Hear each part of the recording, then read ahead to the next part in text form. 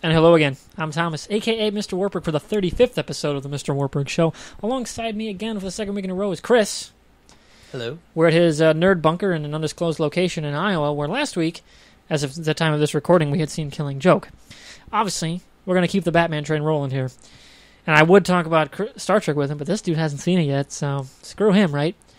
It's awesome. Everyone go watch it. Anyway, biggest Batman nerd ever to recap from last week's thing. I prefer aficionado. Okay. Whatever. So, Chris, you're very steeped in Batman lore and culture and everything about the character. So, rank your Batman for us, including all animated and live action. Do we want to go 6? Do you want me to do them all, or you just want me to do... Do the ones people are going to know and give a shit about. Okay, so we're leaving out the 30s and 40s. I don't care. No, they don't. Most people don't even know they exist. So fair enough. So, we'll start at the bottom. I'd say probably my least favorites would be... Started at the bottom, now we're here. I had to. Chris, just cue the leave.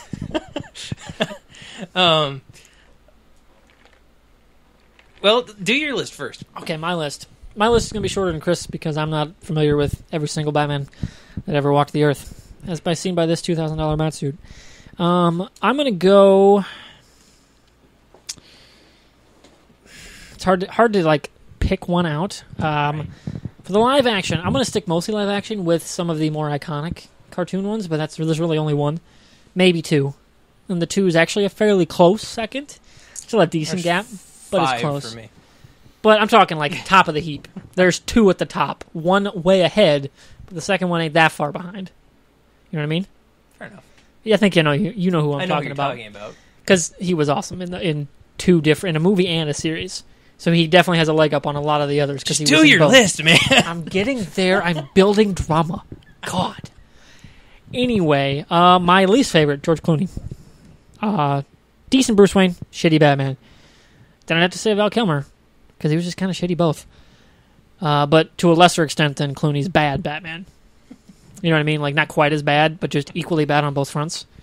So then I'd maybe have to say... And this is where we kind of go from bad to decent and above. I'd have to go Bale. Because I didn't like his Batman very much, but he had a pretty awesome Bruce Wayne. Especially Batman Begins. That was pretty awesome. When he's just like, I own this hotel. It was great. Very good scene. And my phone just buzzed. I don't wear hockey pads. And that was more writing, I think, than just him. So I will give him the benefit of the doubt, because he is a very good actor. I don't think it was all his decision to do it that way. Swear to me. Hey, there were some very cool moments in that film, and I like the way they portrayed his fighting style. That was friggin' cool. Definitely was a badass Batman. Maybe not the most detective-y Batman, but could kick a lot of ass. Plus, he had a great racial goal. I'll hold my opinion till my turn. I'm saying decent, not good. There's a very big difference between decent and good. So then I'd have to say, jumping to cartoons, Bruce Greenwood. And then I'm going to go Michael Keaton. Then I'm going to go Kevin Conroy, because that's the only answer there is. Period. That's my top. Is Batfleck your number one? Oh, he's not. I didn't even list him. Mostly because we've only gotten one shot of him in live action.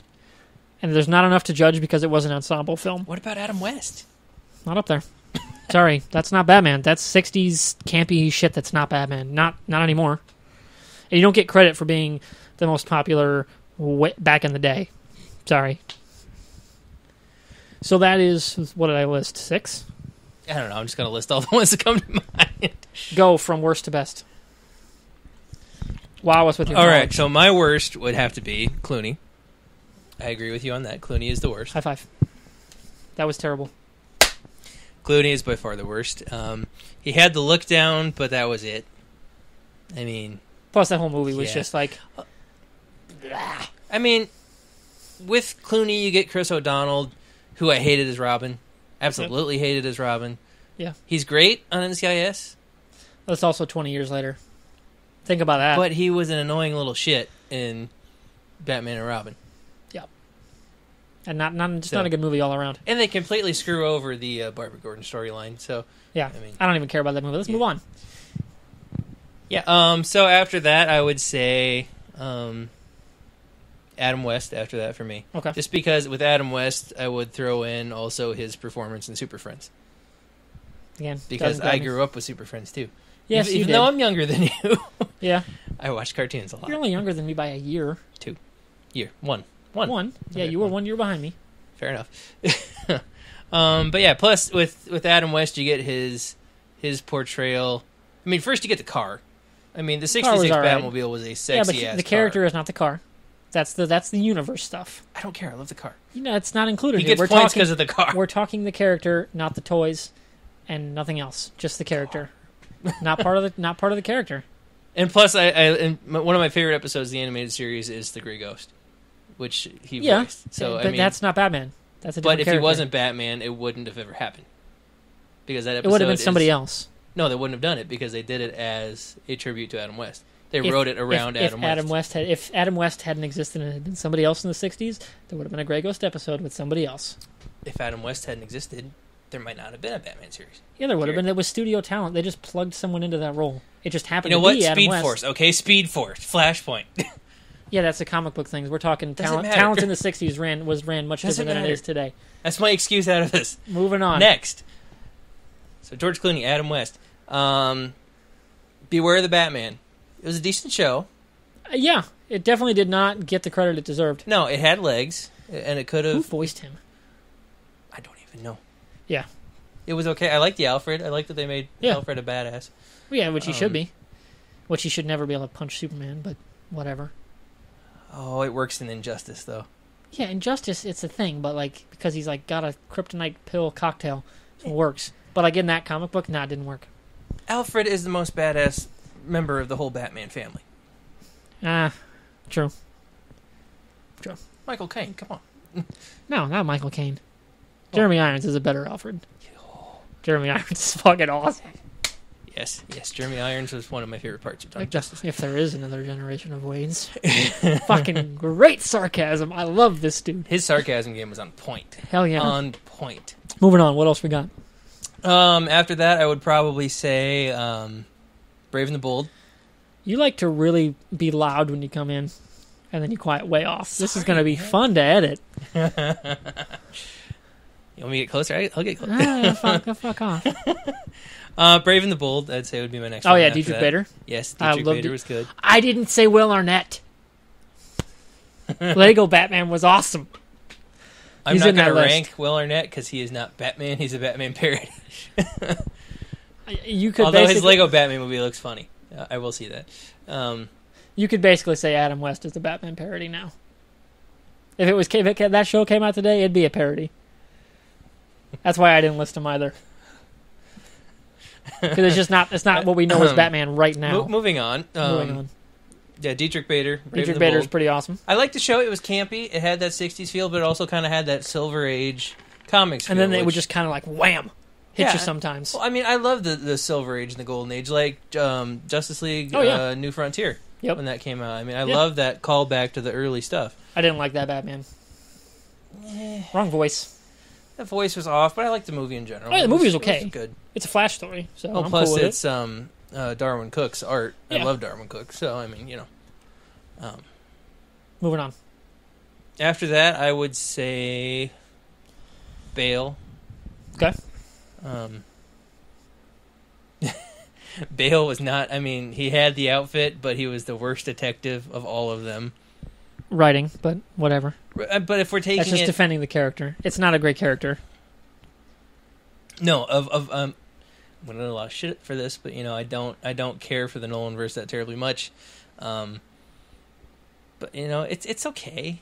But yeah, I mean, my big complaint with him is the writing. I mean, because they gave him... Because it's not a superhero movie. It's a crime thriller. Yeah, that works with Batman. But the reason I didn't like it was mainly Rachel.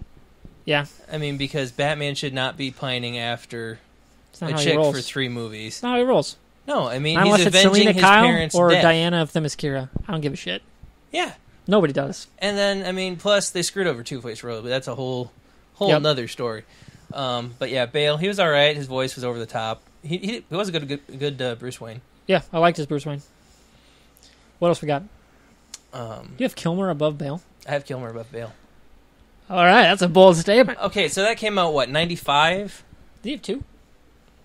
No, 1. That's what I thought. Okay, 89, 92, 95. That was at peak Kilmer.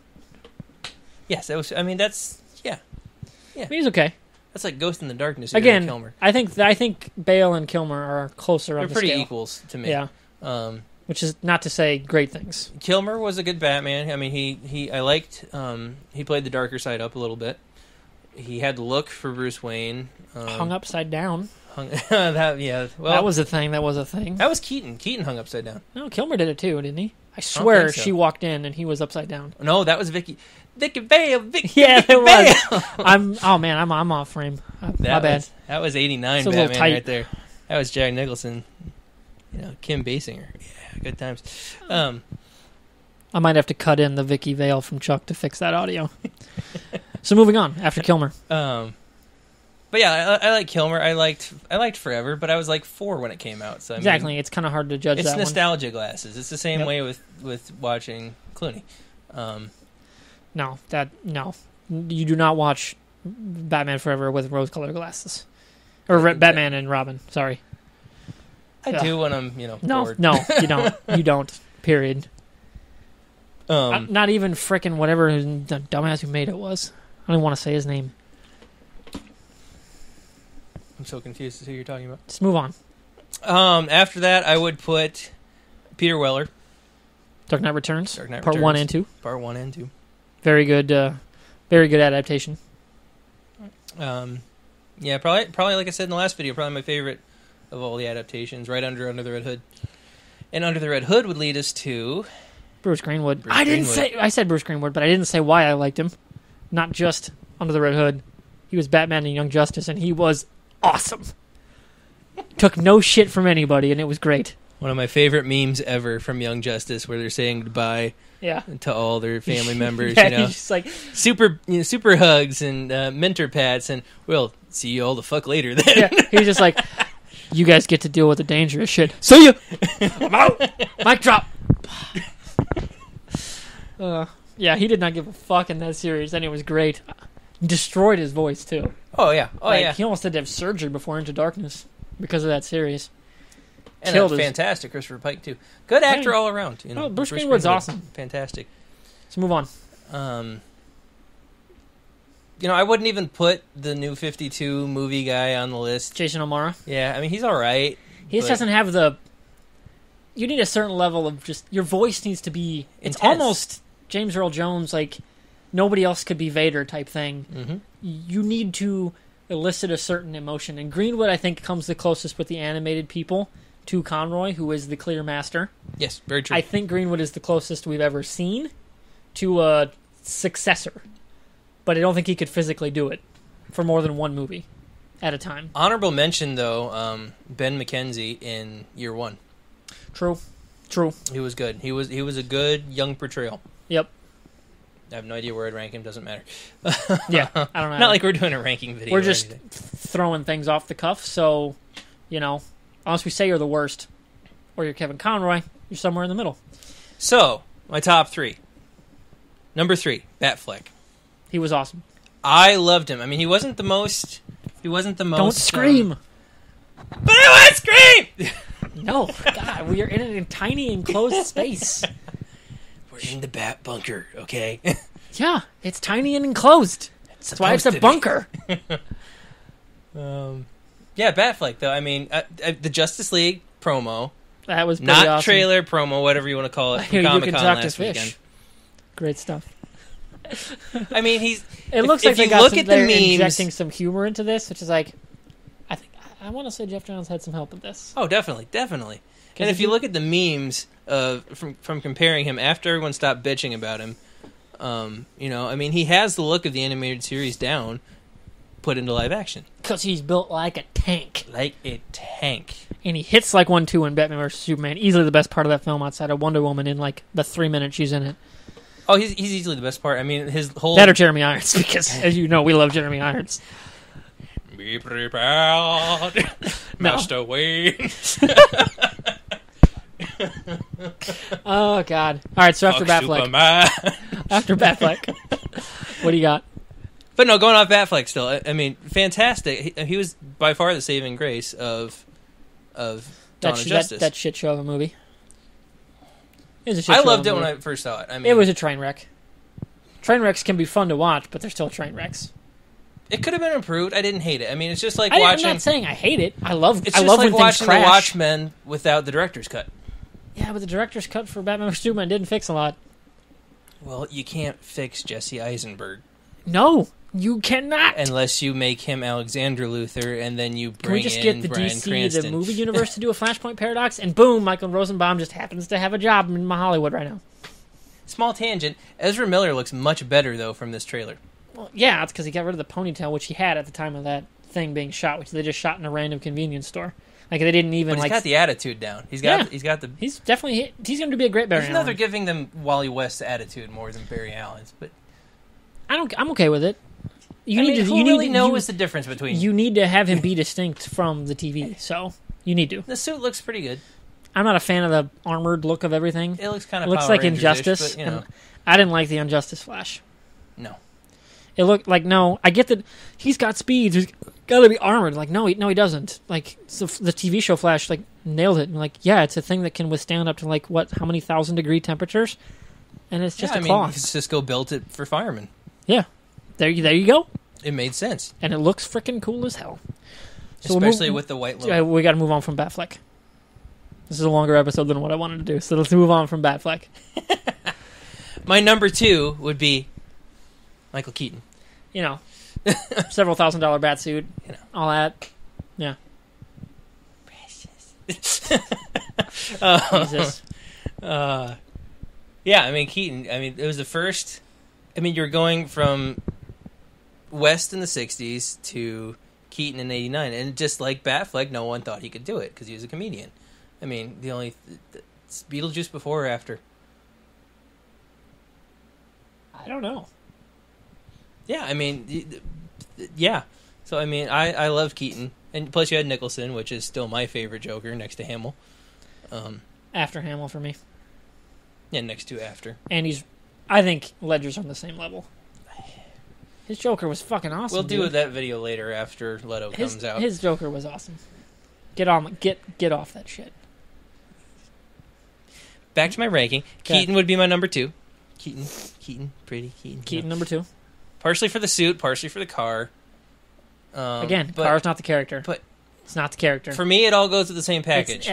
We've delineated this in the video. Doesn't matter. Doesn't matter. It matters For to me, that. I'm editing this bullshit. Anyways, Keaton. I mean, because he was the first, even before Conrad, to do the dual voice. I mean, Yeah. He, and he just had that certain level of crazy in his eyes that Yeah. he could pull off, even with the let's get nuts, scene. But yeah, Keaton would be my number 2, and then my number 1, of course. There's is only one choice. Kevin. I am vengeance. I am the night. I am Batman. And Conroy. now you can say swear to me And now because of the it's killing sort of, joke, which was a great line. Do I have it? I don't have it on a poster. I thought I did. That's a great line. Yeah, I mean, who else has played Batman for 25 years? Exactly. I mean, he is the cultural And still touchstone going strong. of when people are going to talk about an animated movie or any movie in general. He is at the top of everyone's favorite Batman. Everyone, live action or cartoon, he's the top because he's He is Kevin Batman. Conroy. Like you can't have a Batman property nowadays. People going, who are you going to cast? If it's not Kevin Conroy, I don't care. I mean, you look at Batfleck's voice. Even he didn't try to do the Batman voice. Nope, He's like, he didn't no, try. I ain't touching it. Yep. Which don't get me wrong, I think he could actually do an awesome one because he's got that. And he did do it to a degree before they, computerized it. Yeah. But I think I could see him doing an awesome one. I could see Carl Urban doing an awesome one. Carl Urban would be a good Batman. He'd have been an awesome Batman. Are you kidding me? But yeah, but by far, as everything in the Bat Bunker shows, Kevin Batman, Conroy would be my he's a number Kevin 1. Conroy guy.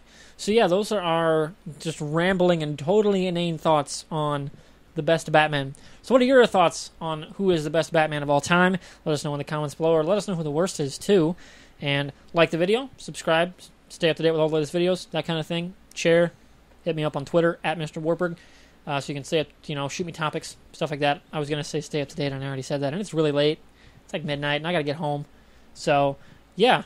It's because you're old. You guys, fuck off. You guys have a good week, and I'll see you next one. Fuck me. That was terrible. You guys have a good rest of whatever the time of the thing you're watching this, and I will see you next Sunday. Bye.